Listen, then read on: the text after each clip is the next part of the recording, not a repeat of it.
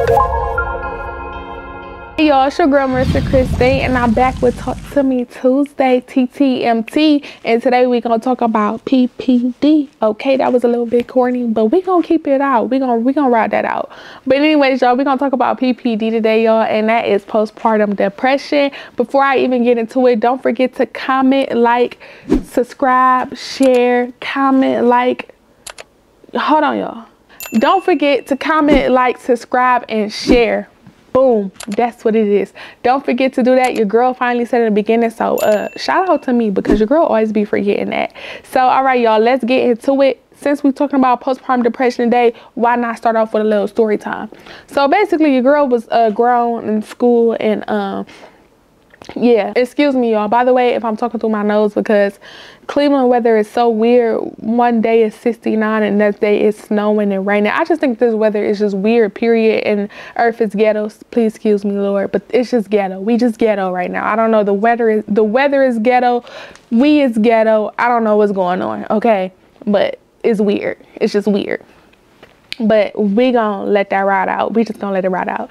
All right, so y'all, I'm gonna go back to my story time because your girl be side noting, but I'm gonna go to my story time. And so basically, y'all, was being grown. I end up having my son, and so after that, I had experienced postpartum depression. And today I just wanted to lay it out and just to show you the things that you could do to prevent it, and the symptoms that I had. So let's just start off with just saying that the symptoms that I did have was symptoms that was noticeable to people that were around me, because these are symptoms that does not identify with who you are. For example, y'all, I used to always dress up, and so for me, my mom was like, why are you not dressing up no more? Like, what's going on? And she knew that I was going through depression. And the moment she said that is the moment I clicked and was like, dang, something is wrong with me. Because let me tell you, when you're going through it, you don't know that you're going through it. So it's so important to have people around you who've been with you, or who know you, to say, okay, hey, sis, this different about you. Sis, what you doing? In this situation, I was depressed. And it's situational, but for my situation, I was depressed. And for me, I have an interest in dancing.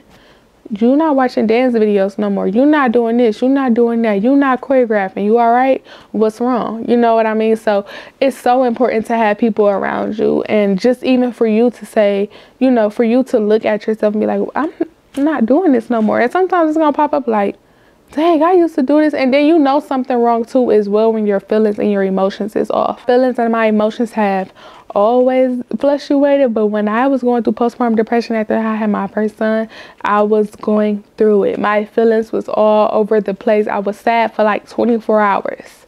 How can you be sad? I was not even up 24 hours, but I was sad. It was so difficult. It was very difficult.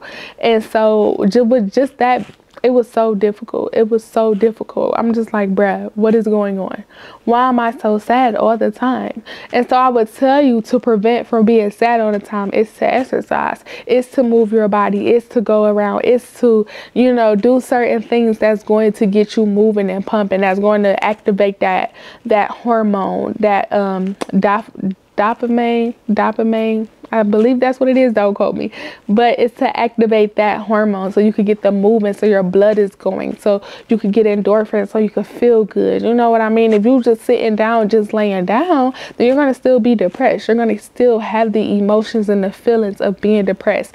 And I think it's so important to not go based off of what you feel, because if you think about depressed, the reason why you are depressed is because you are into your feelings too much. And I'm not saying like, don't be in your feelings, but don't idolize your feelings. Don't worship how you feel. Some days I don't feel like going to the gym or getting up, but I still have to do it, because even if I don't feel like it, that doesn't mean that it's not true, or that doesn't mean that it is true. So you just got to be careful with identifying that, because for me, I was all up in my feelings. You couldn't tell me I don't want to be a mom. I'm crying.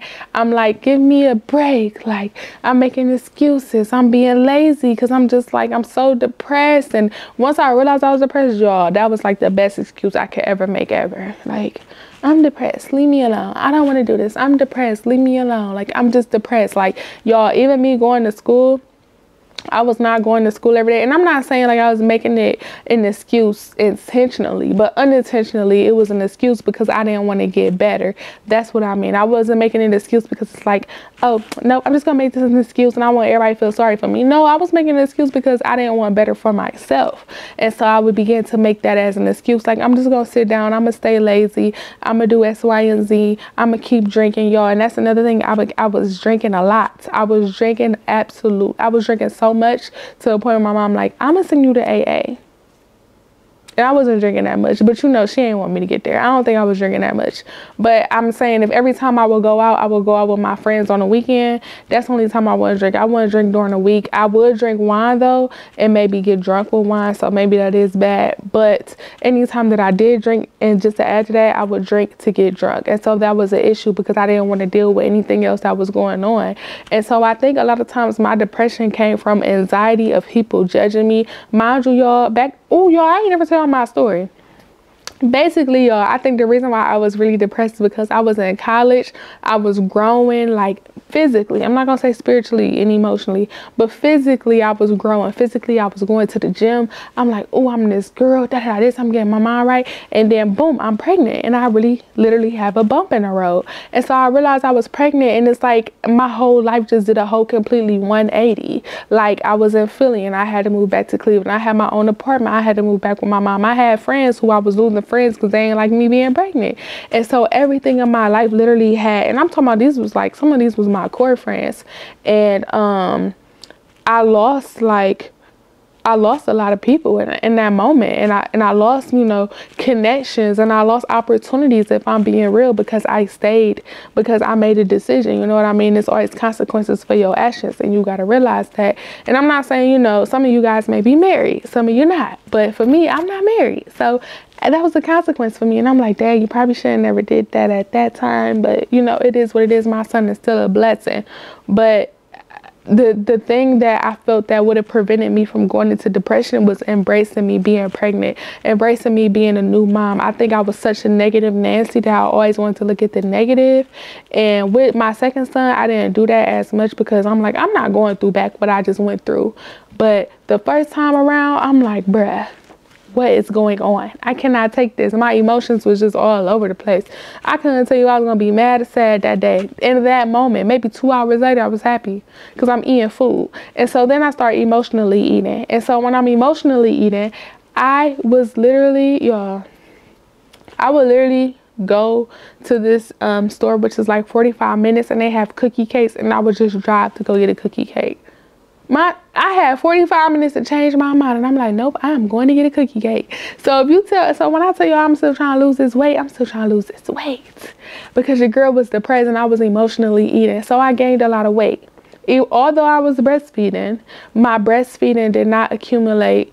My breastfeeding did not make a difference because the calories that I was intaking was more than the calories that I was burning. And it was about quadruple, okay? Like 10 times more. If I'm burning 3,000, I probably was eating 6,000 because I wanted so much. And that's probably exaggeration, but I was eating so much emotionally. I was eating anytime. I didn't want to talk to nobody. I didn't want to be a mom. I was upset. I was mad at myself. I was mad at, you know, my child father because he's still in Philly at the time. And I'm just like, I'm just so over it. I'm not dancing. I'm not in college, y'all. I'm not getting maternity pay. I just had every reason to throw myself a pity party. And guess what I did? And you can't do that when you're depressed. You have to get up. You have to stand your ground. You have to move. You have to do the exact thing that you do not want to do, or you're going to stay where you are. And so I stayed where I was at for a good minute. And the thing that I would do to prevent it even more is to pray. I feel like I should have got on my knees 10 times more. I feel like I actually probably never prayed in that moment, but I should.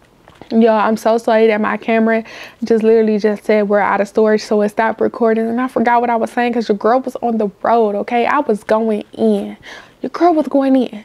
But I'm just going to do basically prevention, things that you could do. And that's really just being accountable, number one.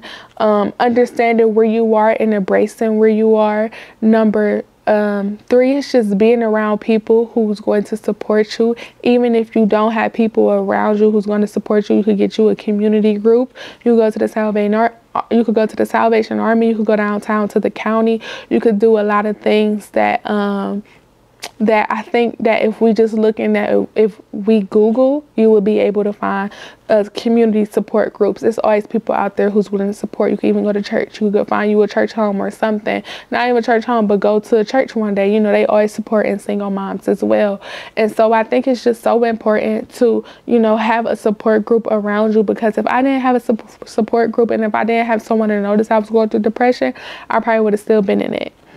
I will also take myself to the spa, or like dress up, or just do something one day. Even if it's in your house and you cannot afford, you can do your own nails.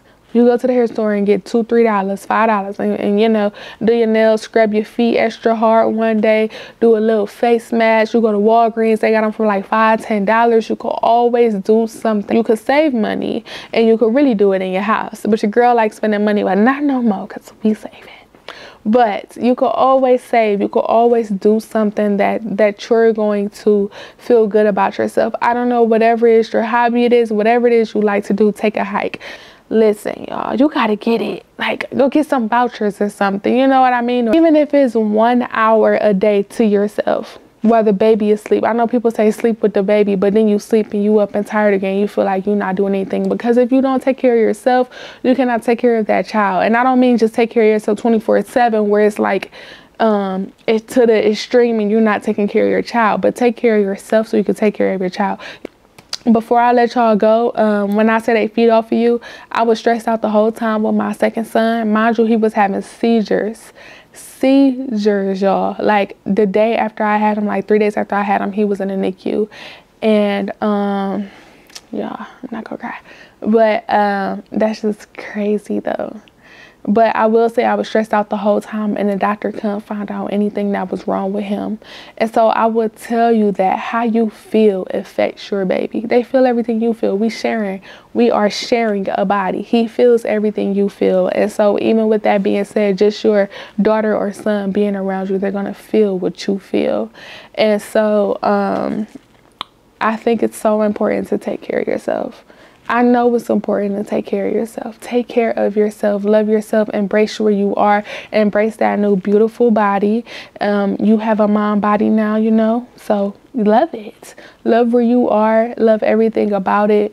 And yeah, y'all, I would do I mean, these are things I would do to prevent. I know it's a lot more. I will also control eating habits. Like if you feel like you want to eat a lot, control that. I wouldn't drink so much. I would be around friends and support group. Tell your partner how you feeling and everything that you are going through. Tell him like, I need help with this. I need help with X, Y, and Z. So yeah, y'all, you know, that's what we do over here. But these are my prevention tips. I'm so sorry, y'all, if it like kind of went off, just because I'm low-key irritated that it stopped because I was going in. But thank y'all for tuning in with TTMT. Talk to me Tuesday. You know, it's your girl, Marissa Christine, okay? All right, y'all. I'll see y'all next week. Bye.